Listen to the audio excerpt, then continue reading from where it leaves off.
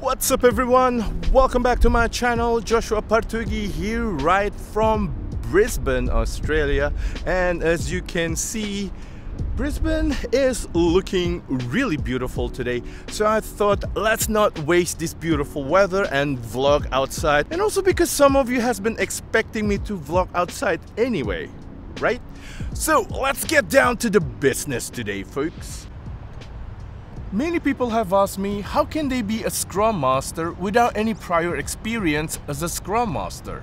So my response to this kind of question has always been be part of a Scrum team first, because you can learn from the Scrum Master in that Scrum team, regardless whether the Scrum Master is good or bad. Now, as some of you already know, the Scrum Master as portrayed by Scrum Guide is a true leader who serves.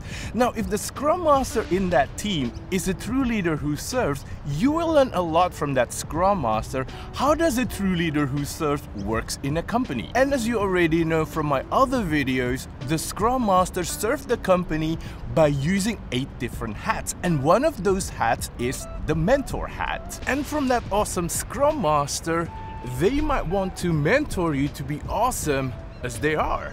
But if the Scrum Master is not reflecting a true leader who serves, you can also learn how not to be a bad Scrum Master in the future when you get the opportunity to be one. One of my favorite sports to watch is football, and from what I have learned, many great football or soccer coaches has been a former football players in their early career. It really surprises me whenever people wanted to be a Scrum Master without wanting to be a Scrum team member first. Learn how to appreciate the process. Don't cut out the process. I know my opinion might not be so popular because there are quite many videos on YouTube that has been informing people on how to be a Scrum Master just by attending a Scrum Master training or just by getting a Scrum Master certification. And this situation is what's causing a lot of companies, senior managers, and even consultants have a low trust with Scrum Masters because there are quite many Scrum Masters in the job market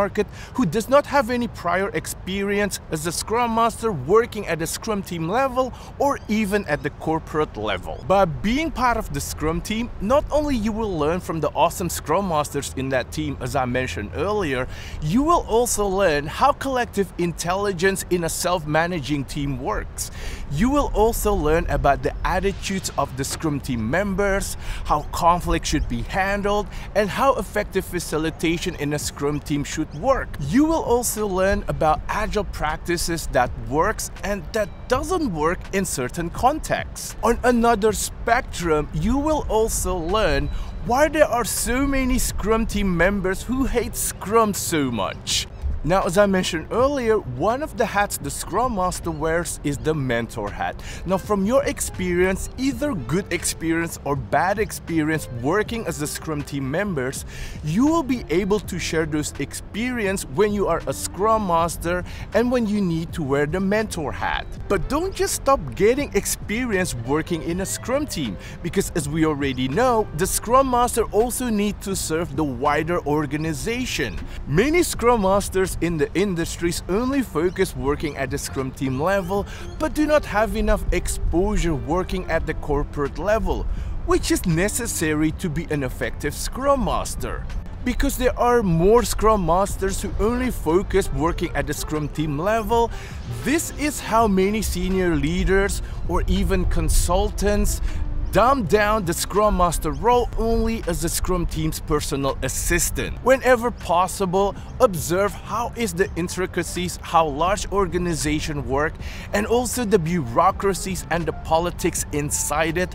Learn how individuals, especially from the middle managers up, makes decisions. Map out how the network of people inside large organization works and how the decision making is affected by this network of people. And also observe how people at senior leadership level make business strategies. Those insights, knowledges, and experience will really help you when you are working as a Scrum Master and when you need to influence the organization to make changes at the corporate level. That is all from me today, folks.